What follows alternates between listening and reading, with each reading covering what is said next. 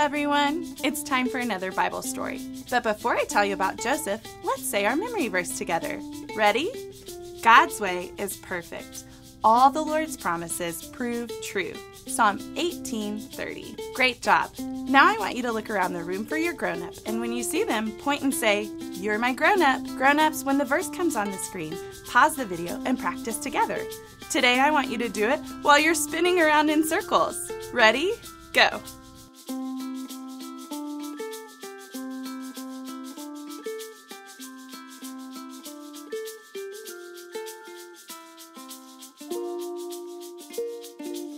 Way to go, friends! You're memorizing God's Word, the Bible. And what do we know about the Bible? Say it with me. It's absolutely true. Absolutely true. Everything the Bible says is absolutely true. That's right. Today, I'm going to tell you a true story about Joseph. And we're going to learn that God is in control of everything. When I say God is in control, I want you to say of everything. Ready? God is in control of everything. Great job! Last week, you learned about a man named Joseph. Joseph had a lot of brothers, 11 of them. But those brothers were very jealous of him because their dad, Jacob, gave him a special gift. Do you remember what the special gift is? It was a colorful coat. That's right. Joseph's brothers were also jealous of him because Joseph told them that he had dreams of them bowing down to him.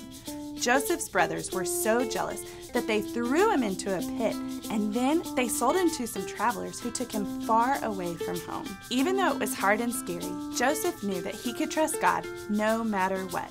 Joseph knew that God is in control of everything. Good job! Joseph's story didn't end there. The travelers who bought him took him all the way to Egypt, where he became a slave to a man named Potiphar. Joseph knew that even though he was a slave, God was in control of everything. God helped Joseph work very hard, and Potiphar noticed him. Potiphar put Joseph in charge of the whole house. Things were going really well until one day someone told a lie about Joseph. Even though it wasn't true, Potiphar believed the lie and had Joseph thrown into prison. Do you think that God left Joseph there all by himself? No! God was with Joseph in prison. The prison guard noticed that Joseph was a good man, and he put Joseph in charge of all the other prisoners and everything that happened in the prison. Even though Joseph was in prison, he knew that God is in control of everything. One day, Pharaoh, the king of Egypt, had a dream. In his dream, there were 7 fat, healthy cows eating some grass. And then 7 skinny, unhealthy cows came and ate the fat, healthy cows. What a weird dream. Do you know what that dream means? No one in Pharaoh's kingdom knew either. But one of Pharaoh's servants remembered Joseph. Pharaoh called Joseph to come and help tell him what the dream meant. And God told Joseph what the dream meant. God is in control of everything, even dreams. Joseph said, God is telling you what is about to happen. There will be 7 good years with enough food for everyone. But then there will be 7 bad years where there won't be enough food for anyone unless you save from the 7 good years. Joseph knew that God is in control of everything, even the grain that would grow in the ground.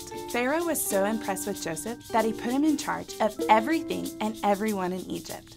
For the next 7 years, God used Joseph to store up crops and food for the time when the famine would come, the time when there wouldn't be enough food for everyone. And finally, the famine came, and everyone from all over came to Egypt to find food. Everyone was hungry, and do you know who everyone includes?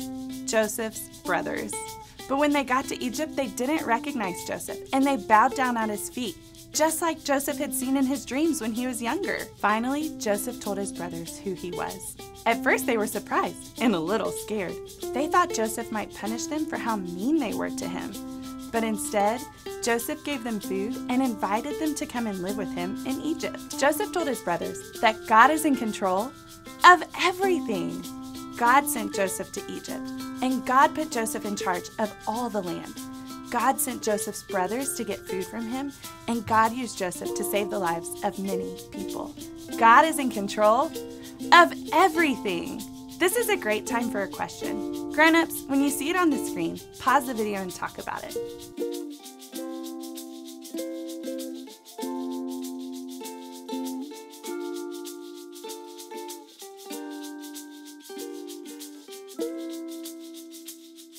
Friends, sometimes things are hard and scary, but no matter what, I want you to remember that God is in control of everything and we can trust Him.